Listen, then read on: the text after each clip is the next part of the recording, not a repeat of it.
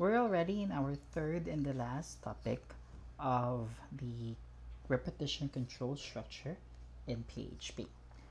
So we need to discuss about the for statement or the for loop. So for statement, basically this is used for repeating a statement of series or a series of a statement as long as a given conditional expression evaluates to true. Of course, this is the reason why the repetition control structure exists, because um, if the conditional expression evaluates to true, it will do something. But if the result will become false, it will go out to the curly braces, right? Proceed. So if a conditional expression within the for statement evaluates to true, the for statement executes and continues to execute repeatedly until the conditional expression evaluates to false. This is what I explained earlier. Okay, and also the for loop can also include code that initializes a counter and changes its value with each iteration. Okay, so let me show you right now the syntax for the for loop. So first, we have, of course, we have the for, then the counter declaration. So basically, if we will compare this one to while and do while, this is actually our int a equals to 0. For example, if the counter, if the result will start with 0, the counter will be 0. So here, this is the place where we will initialize or declare our counter. Okay, don't forget to put the semicolon. After that one is the condition. After the condition, it should be the update statement. For the update statement, normally we are using plus plus or increment or decrement.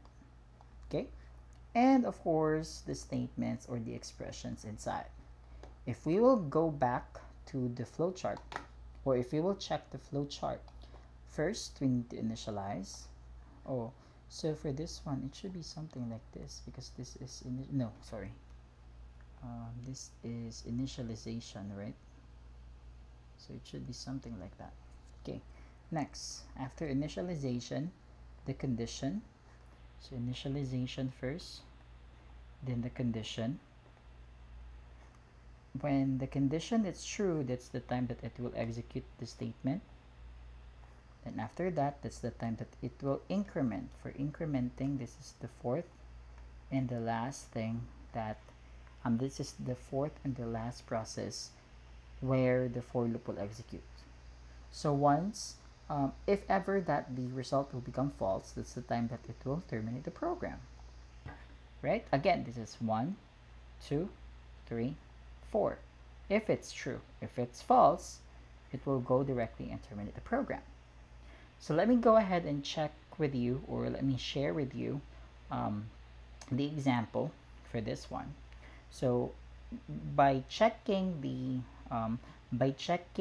result at the end of the loop A, it's actually 50 and B it's 25. So let me check the code.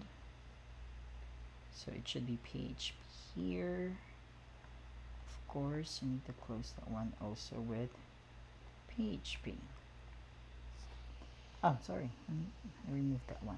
Okay, so the first thing that we need to do here, we need to initialize the A and the B. The A and the B, it's different from the initialization or our counter here. Okay, the counter here, this is the start, or this is the start of the loop. Okay, and also here this is I, which is 0, it's less than 5. So based on this one, it depends on how no, sorry, it will print, or it will loop 5 times. Okay, so of course this is true. So this is actually similar to A equals a plus, sorry, plus 10. Okay, also this one, this is b equals b plus 5. So it should be repeatedly by 5. So the result here will become 50 and the result here will become 25. Okay, are we all good? Okay, so right now let me show you our activity number 6. One moment. So our activity number 6, if you can see here, this is actually your multiplication table, but it's not the entire multiplication table, but we are only putting the number 10 from 0 to 9. So how to start with this one?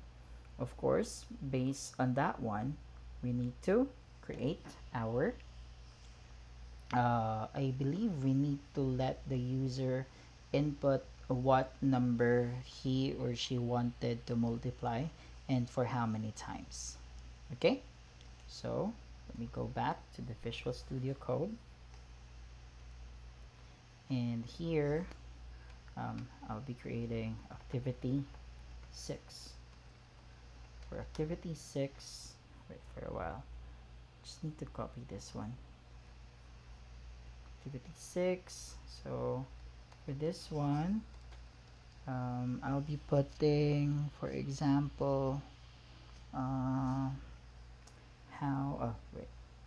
enter a value, right,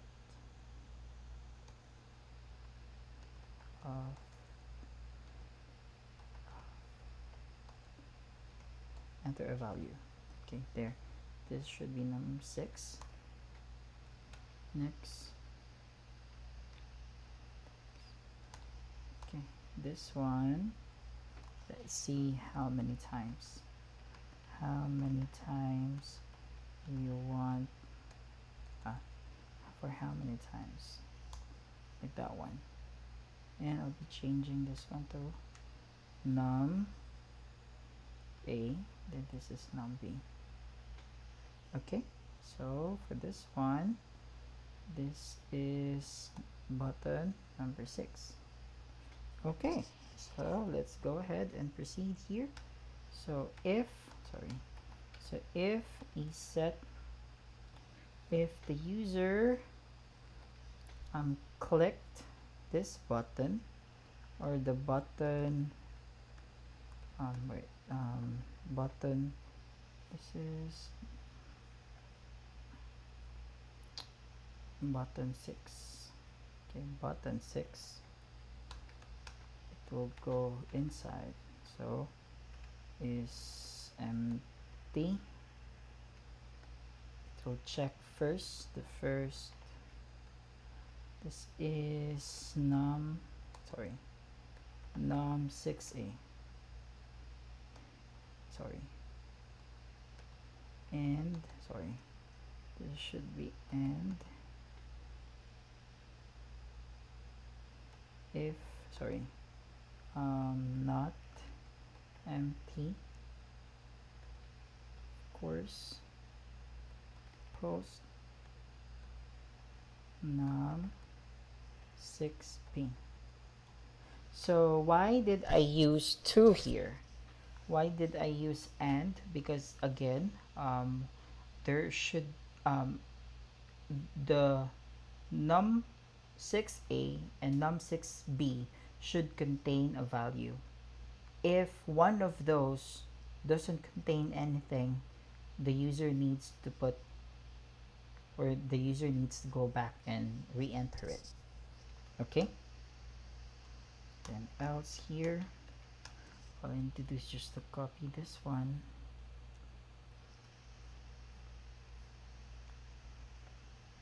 Okay, go back here. Of course, this is the start of our coding, so this part we will go ahead and create a value number 6 that will get the value of our num6a. Next, value 7. Let me do something like this. 6b, of course, it will get the value of our num6b.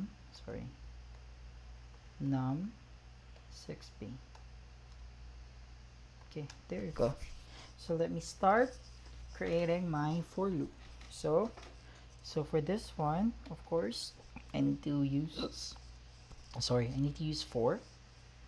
Then I will initialize variable I equals, of course, it should start with 0 based on the output. There, it should start with 0. There, that's our counter. Next, I should be less than or equal to, what's the, for how many times? It's num6b. It should be this one. So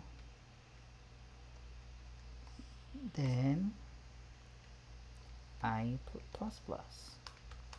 Okay, next, let me do the echo now. In the echo part, the product of, let me see, okay, the product of value 6a, of course, 6a, multiply it by, let me see, okay, multiply it by, it should be I is, I will multiply here the, wait for a while, this should be the value 6a, multiply it by the I. Okay.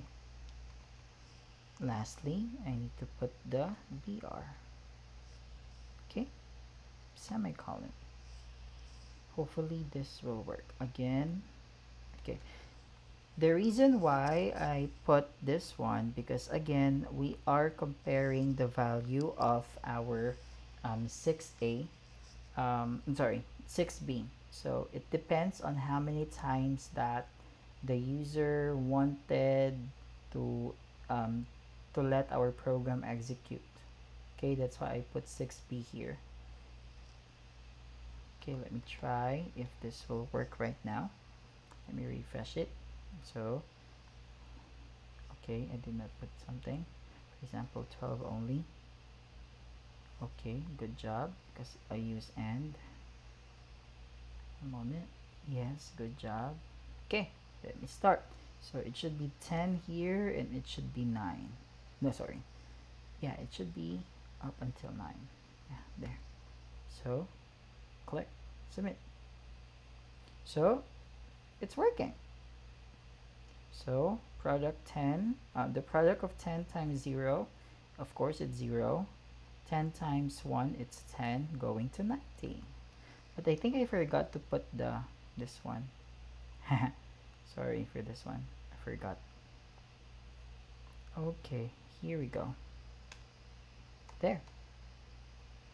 Let me go back. There you go. Okay.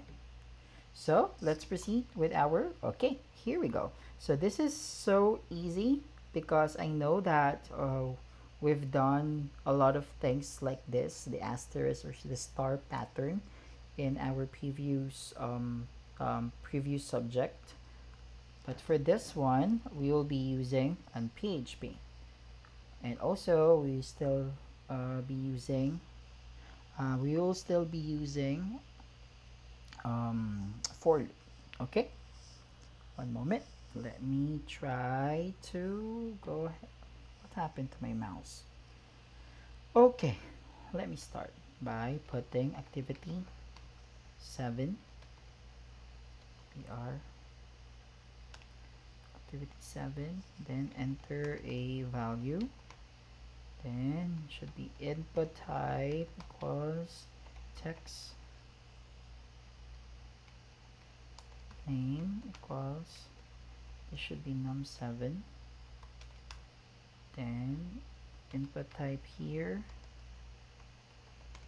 input type submit value, submit, then it should be the name here, it should be button 7 because this is activity number 7, and BR. Okay, let me, sorry, this time I'll go ahead and create my if ESET post, then I'll be checking the button 7 there. So if ESET, no, sorry, this is not ESET. If not empty, then post, this is num7. Then lastly, I'll put else here. I will be copying this one. Sorry, one moment. Okay, so what should we do? Let me check. Okay, asterisk. So I believe that I need to create another value here. So this is value 7 that will get the inputted value of the user coming from the text box num7 there. So here I need to create my for loop now. So should be I, for example, then it should be 1. Of course, this is not 0, this is 1, but it depends on the problem itself. Let me show you why I use 1 here. So then also I still, then less than or equal to the value 7, of course, the value 7, semicolon, then I plus plus. Okay, I will be using, by the way guys, since the purpose of this first loop, this is for the horizontal part. Then the next loop, the purpose of the next for this loop, the purpose of this one, it depends on how many times that the user wanted this one to execute. So for example, based on this 1, 2, 3, 4, 5, so the user should input 5 so that it will show 5 lines. Okay, so 5 rows, for example, like that. And here inside, for example, I'll be using j equals 1 still, then j is less than or equal to I. Of course, it depends on the I. Then j plus plus. Here, this is the time where I will put this one, the asterisk. So echo semicolon, and here for this echo, this is actually the loop for that. For this for loop, this is actually the echo, the one that I said that we need to put the BR, because this is for how many times you want to see the lines 1, 2, 3, 4, 5, like that. Okay, so let me try saving it. Before saving it, I need to get this again.